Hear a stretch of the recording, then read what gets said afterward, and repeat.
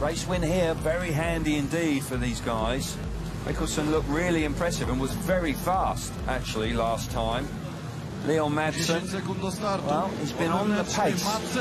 Can he make that inside run work here in heat number 9? Takes up. Away we go. Miskowiak didn't miss it, but Wozniak made a really good start.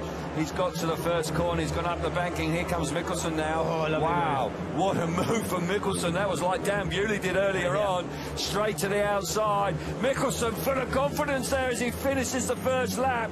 Wozniak back in second place, giving chase, but Mikkel Michelsen flying here. Yeah, Michelsen really timed that move nicely. It's always a danger when you go down into turn 3 on the opening lap, in between two riders, that one of them is going to do something maybe a little unexpected, but he got away with it, charged through the gap, made no mistake whatsoever. Wozniak giving chase.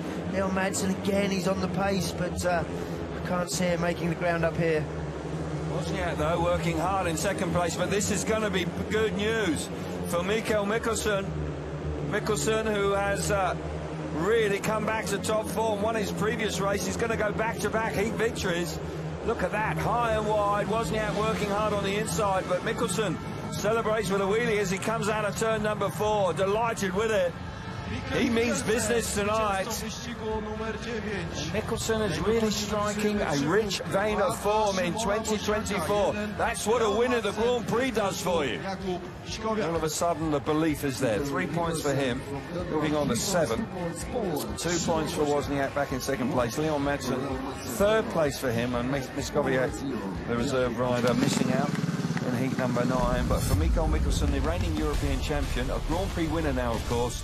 Another lovely ride from him here, particularly on this opening lap. Yeah, and he's just 9 points off a podium spot, so at the moment he could do with a decent result here tonight. It was a beautiful first turn. It was absolutely wonderfully timed as he cut back in between Madsen there and Wozniak, but race settled down once again. Leon Madsen, probably a bit frustrating for him. He's sort of stuck on the inside. He's got 2 riders on the outside, no room out there, and he knows he's not going to be able to generate the speed on the inside.